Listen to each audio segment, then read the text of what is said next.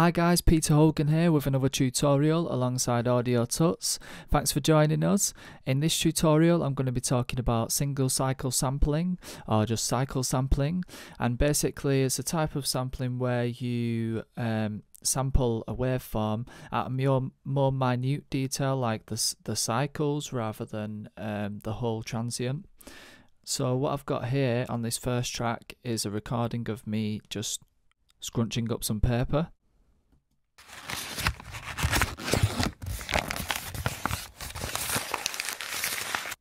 Okay, and then we have got a female vocal. Yeah, yeah. And then we have a tom.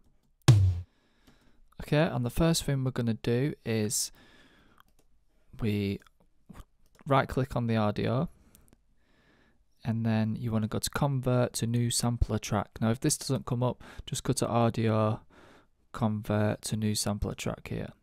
You want it on regions because we want everything in there. Okay, and then it's going to come up in EXS24.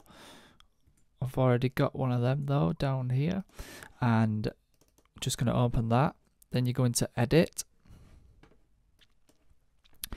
and then you want to change the key. I've changed it here to C4, just so we've got a much wider pitch spectrum, bigger pitch spectrum, so that we can go right down and we can go higher as well. And then what I did is I go to view, zone, loop, and then you want to click on. Okay, then you want to go to, you want to double click on the where it says audio file name and on the actual sample, and then it'll come up in the sample editor.